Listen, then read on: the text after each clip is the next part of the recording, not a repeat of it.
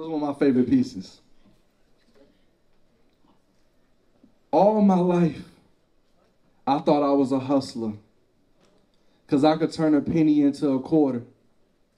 But then I met this chick, and she said, boy, you a magician, because you turn my pussy into water.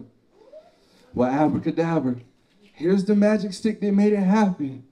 But I ain't really take her as no church girl, but she was sure in there singing, and that thing was back there clapping.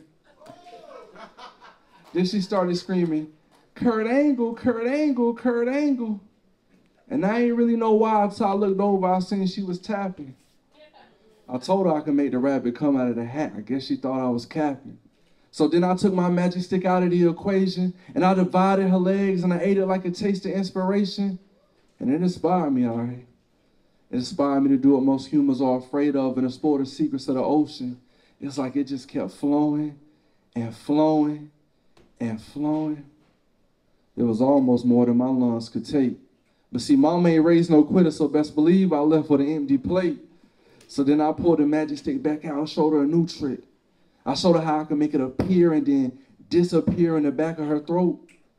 But to much of my surprise, she had a trick of her own. Because even though she couldn't breathe, she refused to choke. Fuck. It's time to let all the tricks out of the bag. So I let the magic flow out of the magic stick. It was so lavish that she sat there and swallowed every bit of magic. It had to give her memories of the old days drinking water out of the faucet. Now we got to ride this wave till the wheels fall off, no Michelin, and hope we don't end up like the water in Michigan. Very toxic. I'm Swat the Poet, y'all. Thank y'all.